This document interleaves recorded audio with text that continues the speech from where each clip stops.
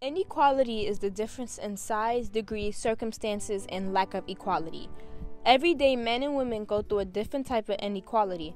This inequality is called social equality. Social equality is the existence of unequal opportunities and rewards for different social positions or statuses within a group or society. We asked a few people out on the streets their perspective on inequality in the workplace. I feel like inequality is unfair in the workplace. Inequality in the workplace, it's something that's damn near tangible, because in any workplace, it's either pro-men or it's either pro-women, so it's always going to be a difficult aspect to deal with. Of course, obviously I'm not for it. Pues yo me siento muy mal porque siempre discriminan a las mujeres y también, especialmente si somos negros, más discriminaciones hay. Men get treated better.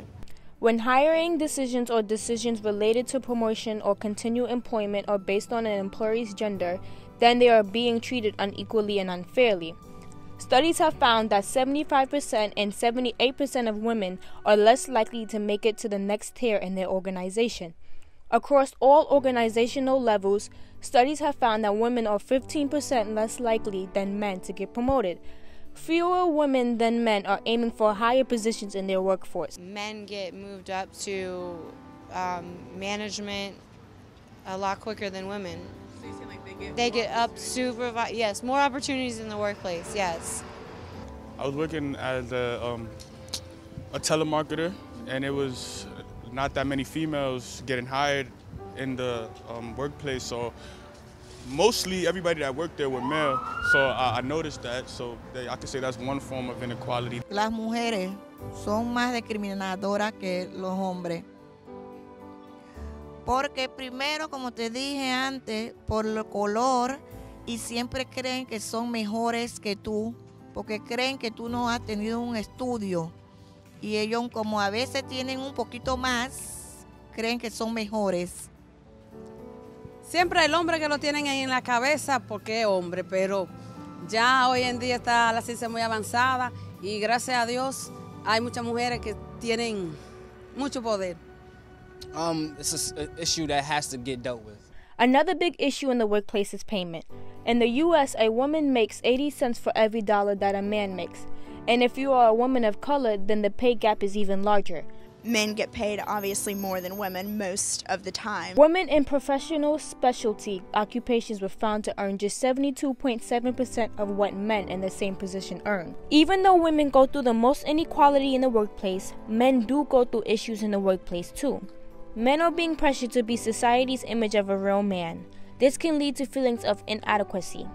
Some effects of these feelings can drive men to consume alcohol, causing them to become violent and participate in risky behavior.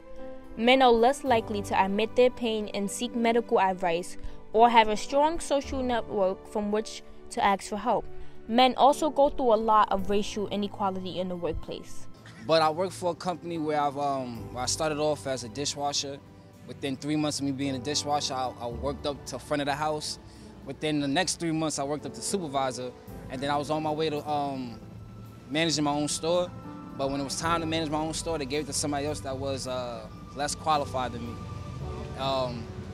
And one of the biggest things to me for that was because of the color of my skin. I felt that they overlooked me because the guy that was less qualified, fit the right description. So what can we do as people to help solve inequality in the workplace? Saying stuff and putting in requests to your boss. That's all you can do.